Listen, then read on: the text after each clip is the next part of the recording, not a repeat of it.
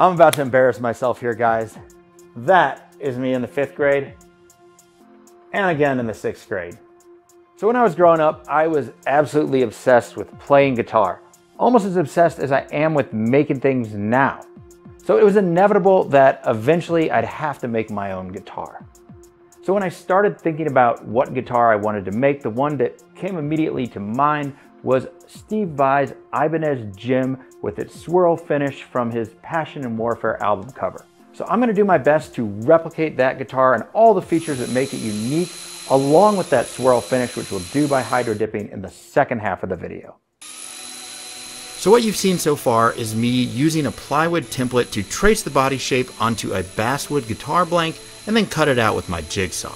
I'll come back to talk a little bit more about these templates later on, but for now, let's move on with shaping the guitar body. I used double-sided tape to secure the template to the body and then took it over to my router table. I cut as high on the sides as my 1-inch template bit would allow.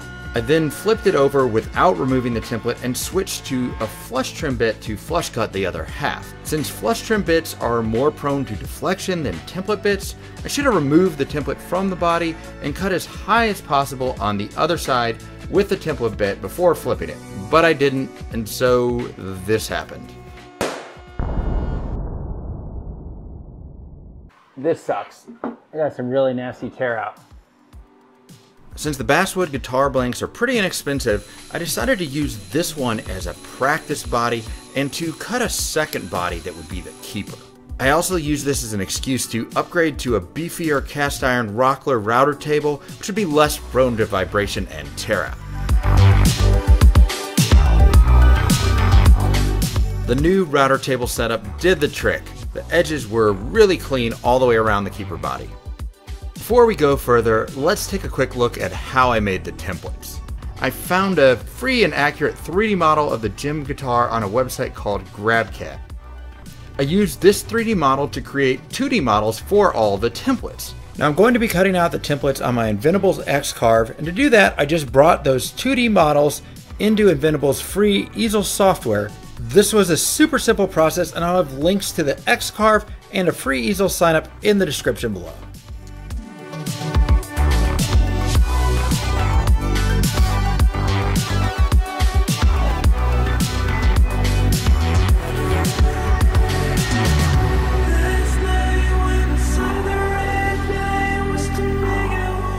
I made multiple templates which, as you saw, allowed me to cut the body from the blank, and also are going to make it possible to simply align and route the various body cavities needed for the neck, pickups, bridge, and electronics.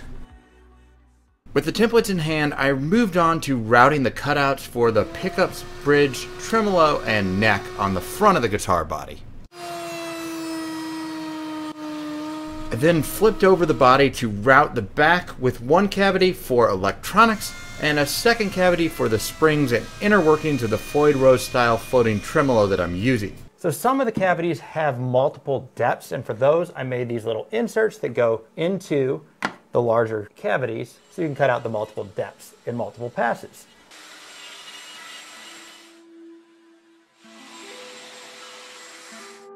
I then drilled the holes for the bolt-on neck using the template I made to keep the drill straight as I went.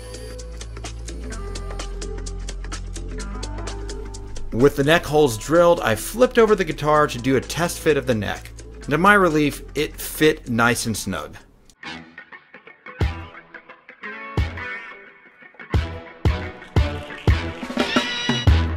To shape the back contour, I just used the draw knife and rasps. And I was a little bit apprehensive about this because I haven't used hand tools that much.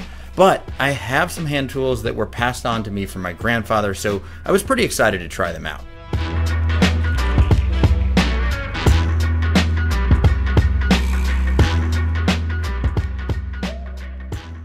To carve the forearm rest contour on the front of the body, I used a block plane in addition to a draw knife and rasps. I don't know if this is really the best way to do it, but sometimes the best way to do something is the way that gets it done.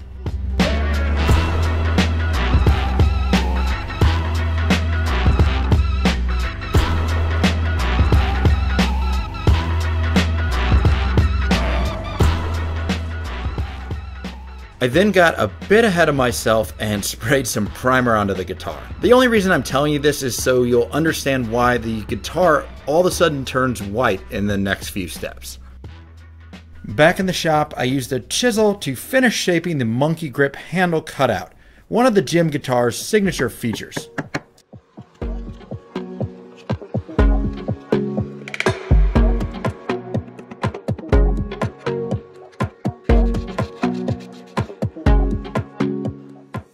I moved on to the second signature feature of the JEM, the lion's claw tremolo cutout. The lion's claw is actually 6 parallel grooves that are scooped out under the tremolo and allow the whammy bar to be pulled up higher than it otherwise would.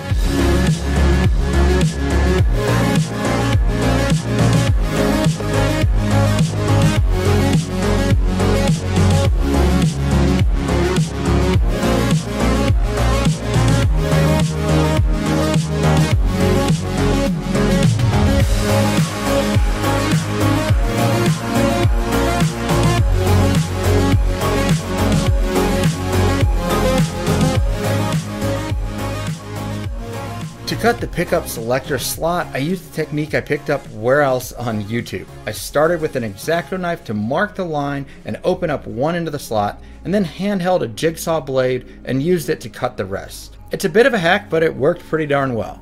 I drilled the holes for the volume and tone knobs, and speaking of those electronics, I want to talk quickly about where the neck and electronics came from before we get to hydro dipping. We're almost there. I found a scratch and dent Ibanez JEM Jr. online for about $200. The body was pretty dinged up, but the neck and electronics were in great shape, so it was perfect for this project. While I'm disassembling that guitar, I want to take a minute to thank this video's sponsor, Sprayway, for supporting this channel and making this build possible. Sprayway is a US company that's been around since 1947. They offer a complete line of consumer and professional spray cleaners.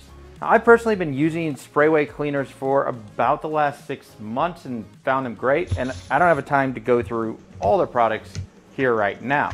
But I want to take a minute and talk about their granite and marble cleaner. So as many of you know, I do a lot of concrete projects. Concrete is similar to marble in that it requires a mild pH neutral cleaner to keep it new and shiny looking. So I get a lot of questions about how to keep concrete tables and countertops clean in the long run. Now I'm happy to report that the Sprayway cleaner does exactly that. And obviously the granite and marble cleaner and polish will also work on granite and marble, and it'll clean and polish any sealed stone surface nicely. And because it's a non-abrasive formula, it meets a unique set of challenges presented by this epoxy and concrete table because it won't scratch the epoxy when I'm cleaning the concrete. Now, I've also been using Sprayway's glass cleaner and other products throughout my home. I'll have a link below in the description if you want to purchase them online. You can also get Sprayway products at your local brick and mortar retailer. Thanks again to Sprayway for supporting this channel and making this video possible. And now, let's get to the hydro dipping. So, I know what you're thinking. Hey Mike, why is there so much time left in this video? All you've got to do is spray some paint into water and then dunk the guitar, and that's it, right? Well, I wish it was that easy. So before I even tried dipping a guitar, I tested out a whole bunch of different paints and processes, including Rustoleum spray paint, one-shot enamel, Humbrol enamel, and magic marble. So if you'd like to see a comparison of all these different paints and the ways to get the best results with all of them, there's enough info there for a whole other video, so leave a comment below if you'd like to see that. For now, I'll just say that magic marble was far and away the best choice for getting reliable results swirl dipping a guitar. So that's what I went with. For the first dip, I primed the body with black paint. I used a 32-gallon trash can as the dipping chamber and filled it up with water from my hose. I used a stirring stick to slowly swirl the paint until it had a marbled look on the surface that I liked, and then I went for it.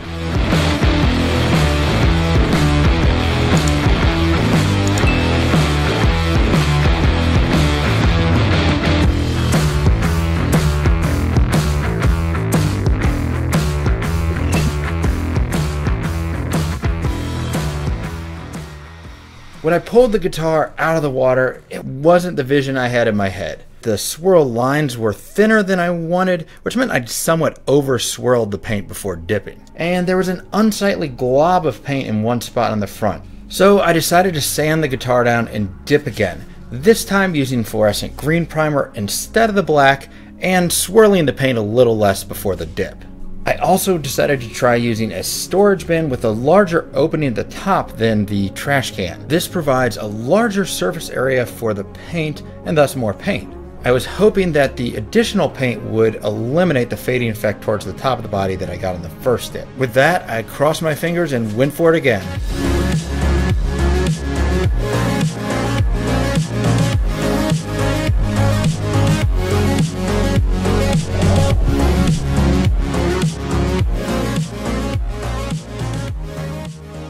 So when I pulled the guitar out, I totally thought I was done and that was it. But here's the problem, guys. I have to admit, I was kind of addicted to hydro-dipping guitars at this point. And so I went back and I dipped that first practice body that I made and some of the templates. And well, let me show you.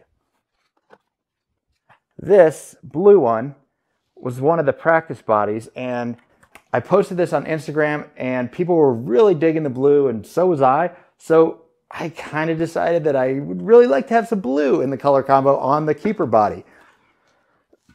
And then you've got this template. So when I looked at this, it just had this awesome swirl pattern back and forth, really clean lines. It was just like exactly the pattern, albeit different colors, that I wanted. And so, well, after seeing these, yeah, I had to sand and dip again. So I'd actually used the 32-gallon round trash can for that really great pattern on the template. I realized it wasn't a matter of there not being enough surface area to dip a guitar. It was just a matter of putting more paint onto the surface before dipping. Also, ran out of the fluorescent green primer, so I primed this one with blue paint.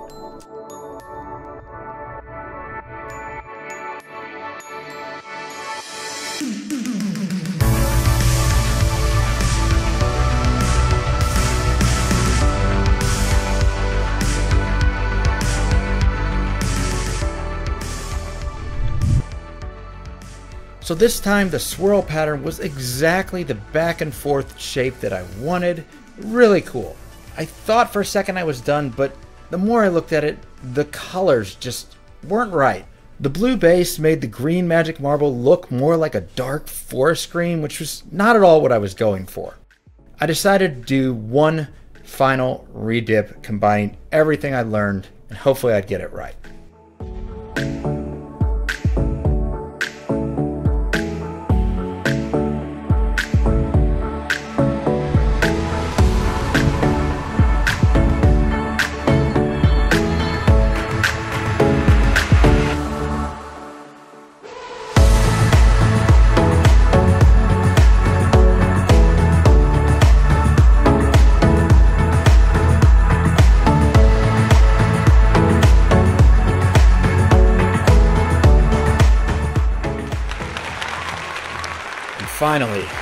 Finally, the vision I had in my head was a reality on the guitar. So now that I had the color scheme I wanted, I could move on and dip the headstock to match.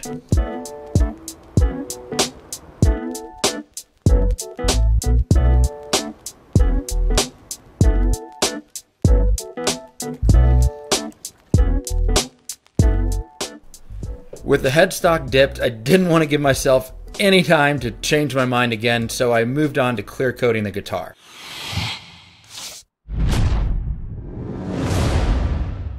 For the clear coat, I just followed a really great YouTube tutorial on using Spraymax 2K to get a professional looking finish. I'll let you just check it out there if you want, because I've still got a couple cool customization details that I want to show before we see how the finished guitar looks and sounds.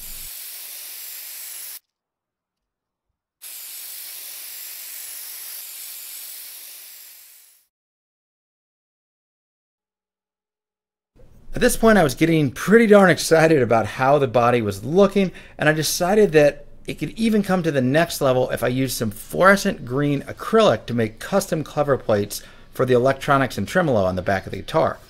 I used the same 3D model of the guitar to generate 2D models of the cover plates, and then used my Inventable's X-Carve to cut the cover plates from the acrylic sheet.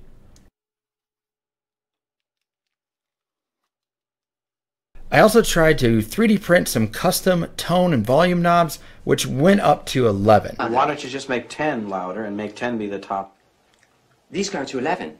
Unfortunately, I haven't got these knobs dialed in to fit the electronics I had yet, so it didn't make it into this build. No promises, but decent chance you'll see knobs that go to 11 in a future build. All right, so I just got back in town from a vacation. While I was gone, I dropped the guitar off with a guitar tech to have him dial everything in, get it playing smooth. Just picked it up. Let's see how it is.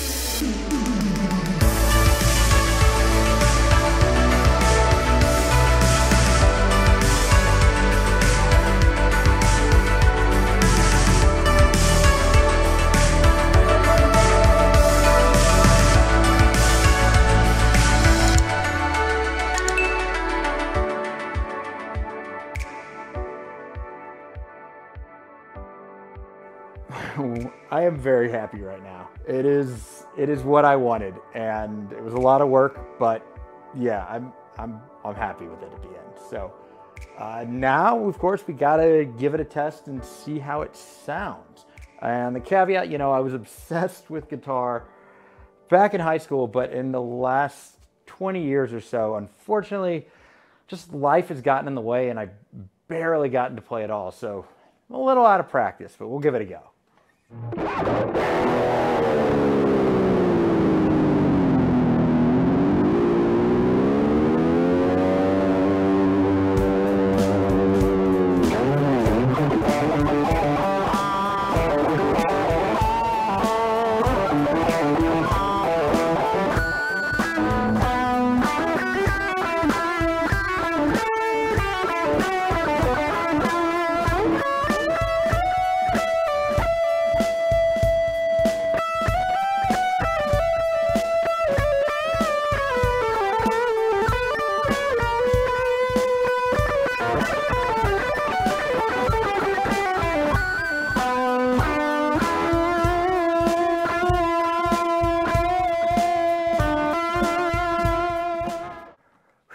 All right, guys, so apologies that I'm a little bit rusty when it comes to playing, or a lot rusty, but the build I'm really happy with.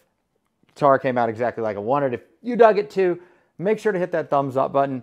Make sure to subscribe and bell too, because I've got another guitar build in the works that might even be cooler. I don't know, I'm pretty excited about it. We'll see.